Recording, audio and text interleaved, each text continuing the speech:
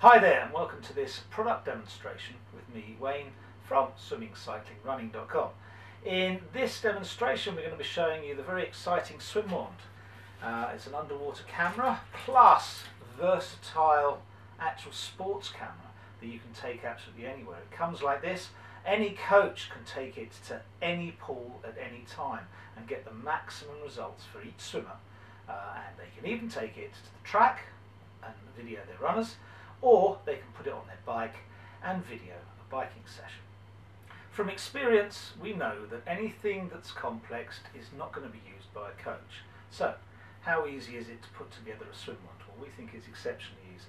First thing that we do is just open up all of the divisions and just extend it slightly, because you'll see there's various calipers that run off the bottom, and we want the cable to run through those exceptionally smoothly.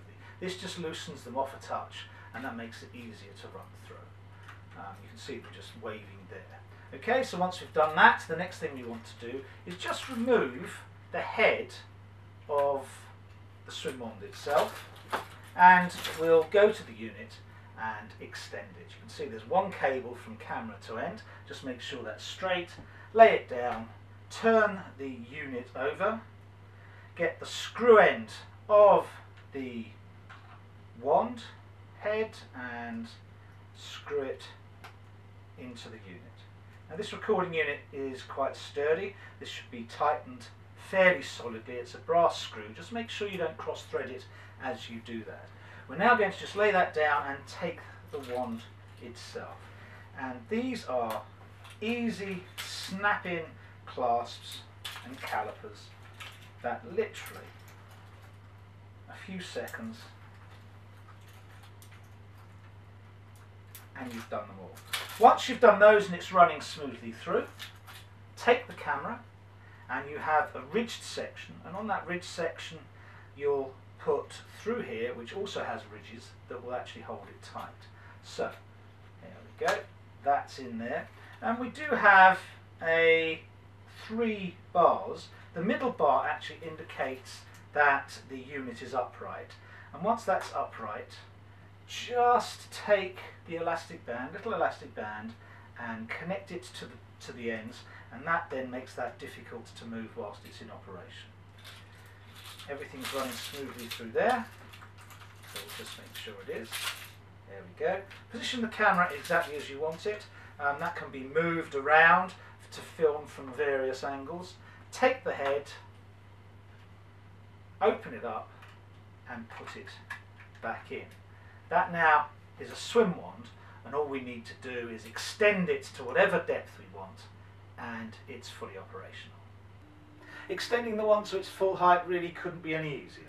You just undo the gates and then do them up again to make sure it's solid, and in 3 simple steps you have the wand at its full height, which is slightly taller than I am.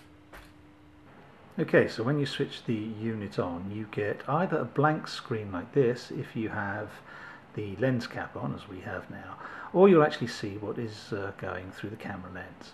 And you can see various things here. This is the time left for the recording that we can possibly do with the resolution we have.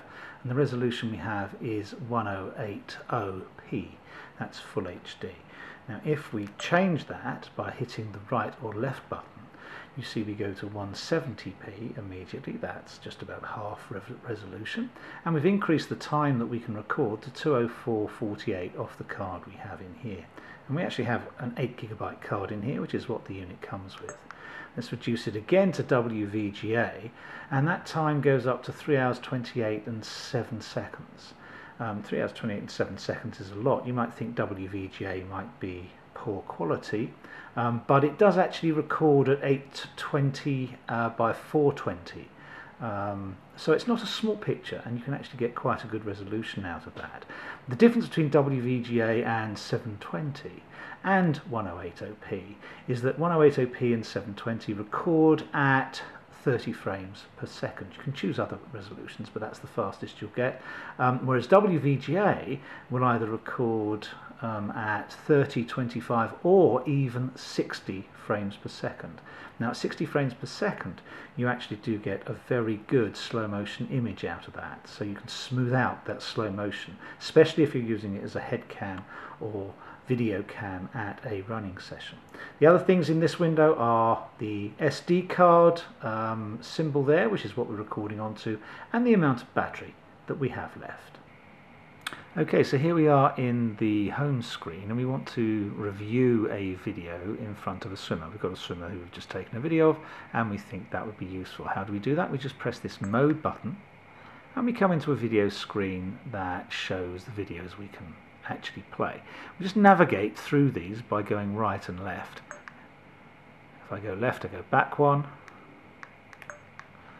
forward one, and forward again. Just want to go back one. This video here was taken at Aldershot, which is a very bright pool for videoing. It's exceptionally good. You get very good playback. We'll just run this through. And you can see here comes the swimmer towards us. We're going to move with the swimmer perhaps a little bit. And there you go, as they come close you can get a really good picture of what the video, of what the swimmer is actually doing. And if we go into the up mode, once we've stopped the video, these forward and backward buttons actually become forward one frame and back one frame. So if I go back one frame, you can see the swimmer's hand moving up slowly but surely. And if I go forward, you can see the swimmer moving one frame at a time. So I can show them this very straight arm and they can understand what we're trying to do. There, with this swimmer, is the actual catch, whereas we'd like that a little bit earlier. And you can see the swimmer driving through underneath, not too badly. Second arm, again, the elbow there just dropped a touch. Yeah, so the elbow there has dropped, and we just want that kept high all the way through the stroke. And even though the swimmer gets back to a high elbow position, we'd like to alleviate that dropping of the elbow just there if we possibly can. Something we can show the swimmer immediately. To get back to ordinary mode, just press down and we're choosing videos once again. When you're finished filming, you can either just pack the wand down to its smallest level and literally walk out with it like that, or you can unpack it and put it back in its case again for more security. That's completely up to you. But if you have a wand like that, you can literally take it to any session that you want. Remember, you can use it either at the pool, or you can use it at the track, or on your bike.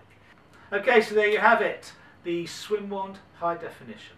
Remember, you can use it as a head cam, as a sports cam, and even take it to the track and film in 60 frames per second, which will smooth out that footfall and really help you help your clients and club mates to their maximum effect and really improve their overall triathlon experience if you're a triathlon coach.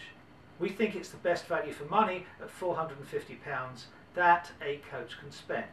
If you need to know any more, please give us a call or an email.